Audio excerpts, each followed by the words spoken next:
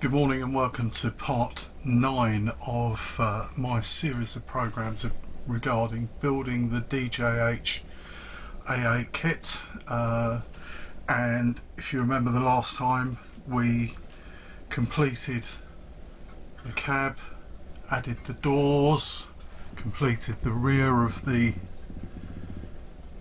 bunker as far as it goes so far. There's still a few more bits to add on the rear of the bunker, and I also mentioned that there was a certain amount of preparation that needed to be done before moving on to the next step, which is the front of the footplate and the detailing that takes place there, also the front of the tanks. So what has been necessary to do, and it is mentioned in the instructions on page 8, we have drilled,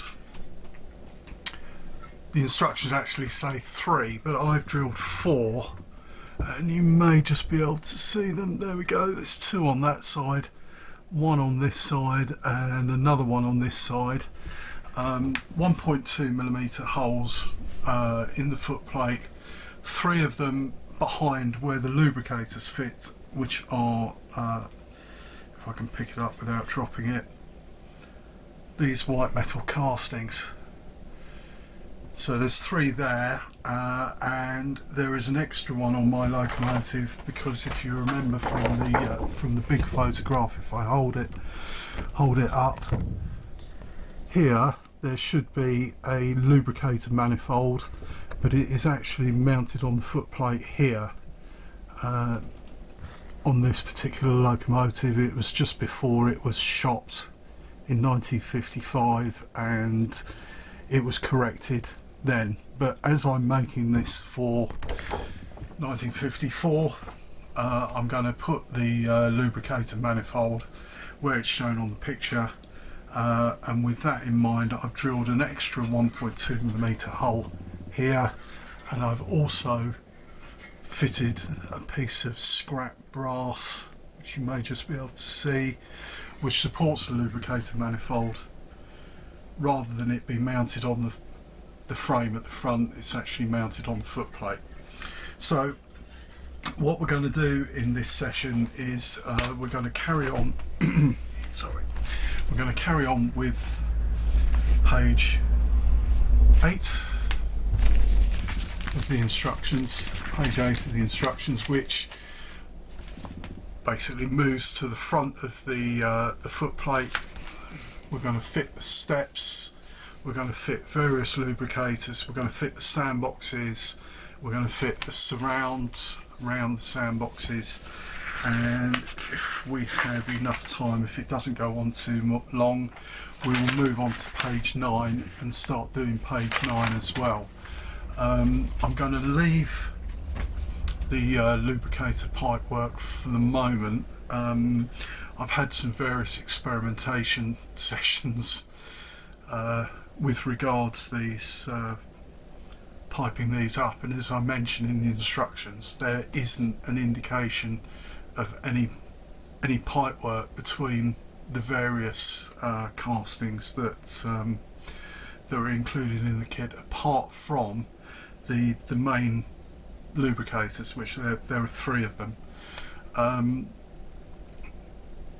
want to fit some form of pipe work, and I found it very difficult to actually drill the castings. They're quite hard, they're extremely small.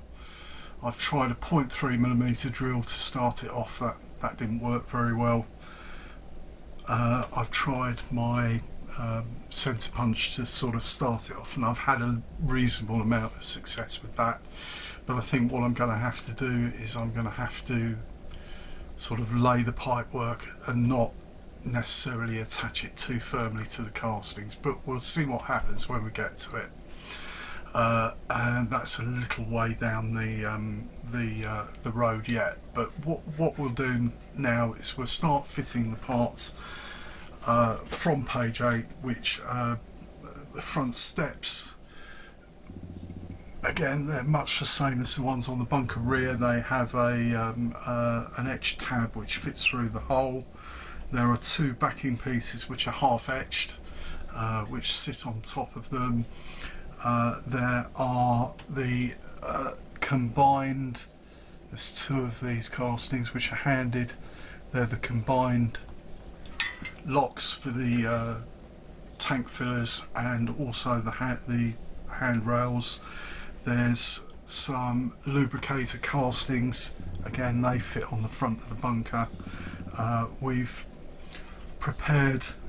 made the wheels for the lubricators. There are three of these, and there are spares of those if you come to grief with those. We'll just basically carry on fitting the parts. I will do much as I've done on the other ones. I will start fitting the parts. If I come across any difficulties, I'll record a segment and then I'll show you what I've done. But that's what I'm going to do now. I'm going to start fitting the parts, and we'll see how we get on with this. So I'm back, and ultimately a little bit of a frustrating session.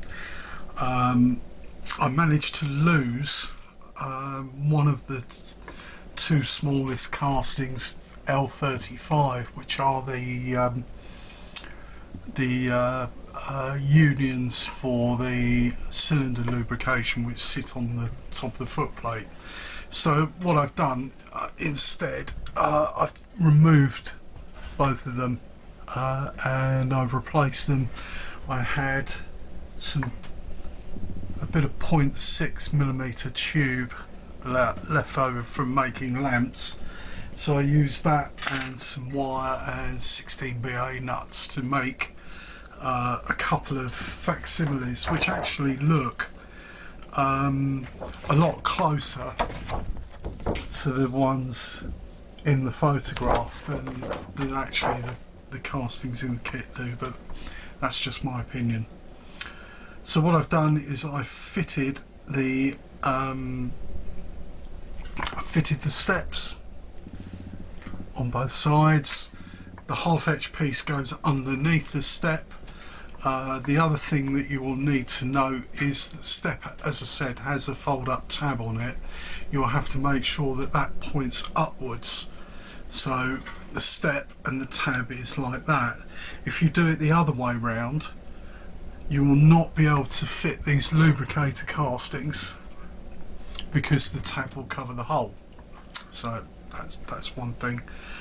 I've fitted the tank fillers, which are white metal, using the tin with 145, tin again with 70, and then sweat the two parts together. The locks for the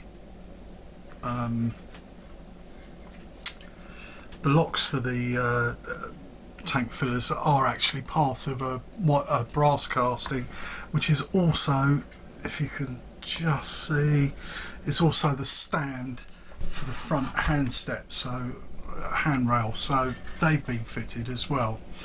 I've also fitted the two sandboxes there and there, but I haven't fitted the covers yet, which I'll probably just super glue in afterwards. And there is an etched brass piece which goes on the outside. Now, I found that the easiest thing to do was to take the two white metal castings, dress them off to remove any flash or anything, position them so they need to go hard up against the tank, hard up against the frame, solder them with 145/70 like I did with the tank tops, tank fillers, solder them with that, and then sweat the etched piece on out round the outside. It doesn't quite, well, it appears not to quite reach either the tank or the frames, but the gap is so small it's hardly noticeable at all. So I've done that. I've also fitted one of the lubricators. There are 2 more to go. Again, my advice with this is to pre-bend the wire before you fit them to the lubricator. Don't worry too much about hiding the wires, because there isn't an awful lot amount of space, and although I said the instructions say to drill these 1.2mm holes, you can't get 6 odd wires down the 1.2mm hole, it's 0.4, so they're quite easy to hide behind, and they'll just sort of like generally be lost in all the other bits and pieces on there. I've also fitted the displacement lubricators, so there's a 2-port and a 3-port one on either side, and again I've fitted the manifolds for the manifold. So you remember I said that one should be mounted over here, but I mounted it crosswise on the thing, and there's 2-port ones. The one on this side is hidden behind the second lubricator, so there's no real need to worry about pipe work or anything for like that. And I've done a little bit of pipe work on this side and a bit on the other side as well, and I will carry on doing that at a later date. But those bits have, like I said, losing those cast parts L35 has been quite frustrating. I can't find, they're absolutely tiny, and there are no spares. So if you want to use the DJH ones, please be very, very careful about how you handle these. They are so small, they're so easy to lose. So, but ultimately it's not worked out too badly, because the ones that I've fabricated look closer to the ones on the BR locomotive. So again, it's a bit of a short video this time. That's it. Thank you for watching this series. Oh, one last thing I need to mention. These castings which go through the frames, they have tabs, tags, mounting tags. You will need to make sure that you dress them off the inside of the frames here, and certainly dress off underneath the footplate, otherwise the chassis won't fit on, or the boiler won't fit between the 2 frames. So again, that's just a little bit of a caution, but as I said, I'm going to leave it there for the moment. A little bit of a short video, and I will come back hopefully sometime next week with a bit more development from the point where we are now. Half the castings have been fitted. There's just a few more castings and the bunker back to do, and then we're ultimately on fitting the boiler. So thank you for watching. Watch out for some more videos coming soon.